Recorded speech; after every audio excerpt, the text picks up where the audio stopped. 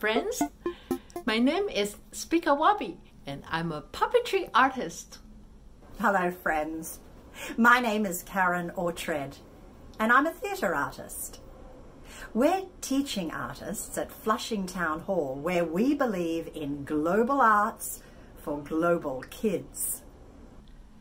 We are excited to welcome you back to our second series in which we will explore shadow theater together. In this video, we are going to create some shadows using our hands. Shadows are all around us. You can find them everywhere. Look around you and point to the shadow that you can see. Everyone has a shadow all the time since the day you were born. Your shadow's like your best friend. It follows you everywhere. It's always with you.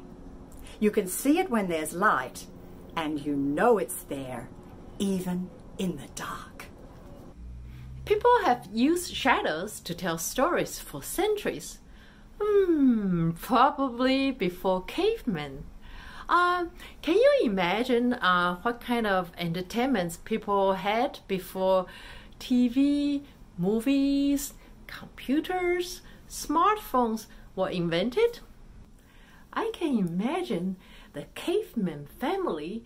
They got together around the campfire and then using their hand to play some shadows on the cave wall. However, people started to develop shadow theatre as an art form in Central Asia about 3,000 years ago. Back in 156 BC in China, the Han Emperor Wu was so sad about his beloved concubine, Lady Li, passing away that he couldn't govern his country properly. So the emperor's alchemist, Shao Wen, came up with a great idea. He made a silhouette of Lady Li and used it to cast a shadow on the emperor's curtains. 皇上，臣妾一切都好，请您千万不要担心，还是要以国家大事为重。臣妾会在此静心的等待，总有一天，我们一定会再相聚的。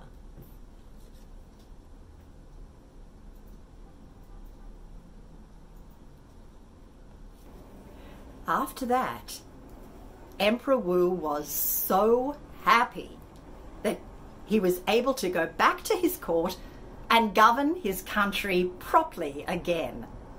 Now, this is the first documented story about shadow puppetry in China.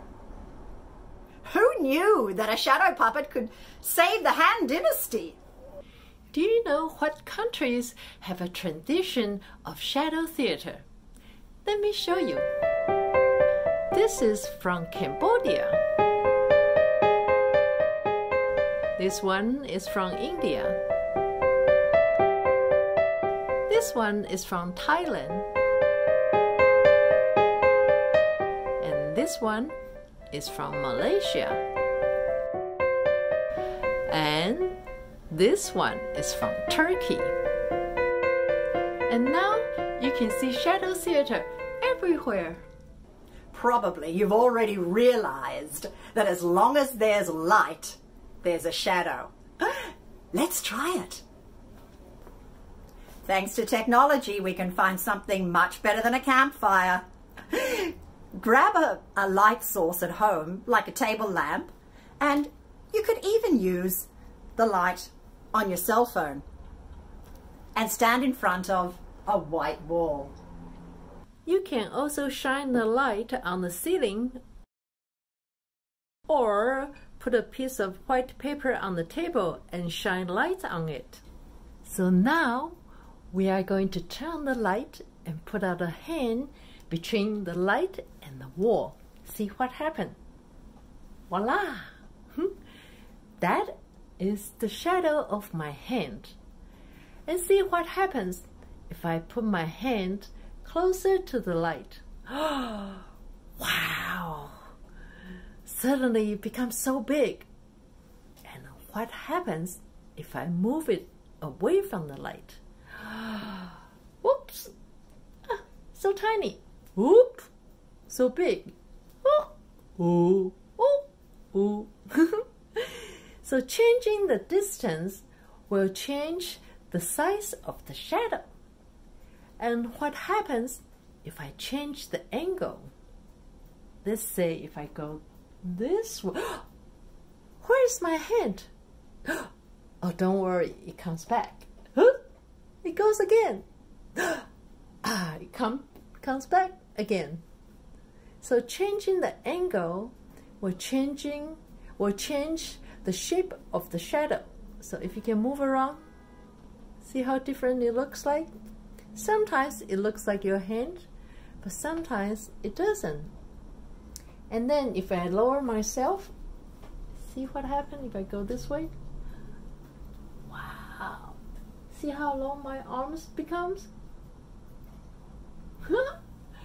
There are so many things you can play. And now it's time to play. See if your hand is not a hand, what could it be? Oh!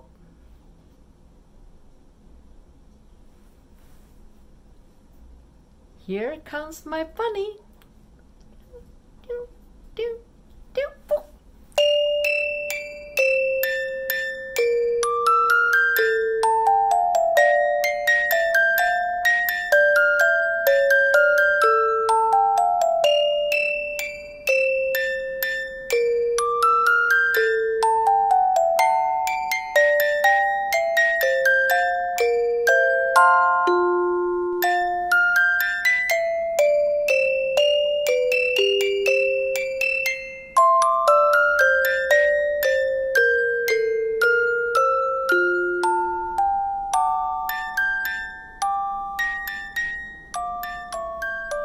Thank you so much for joining us today.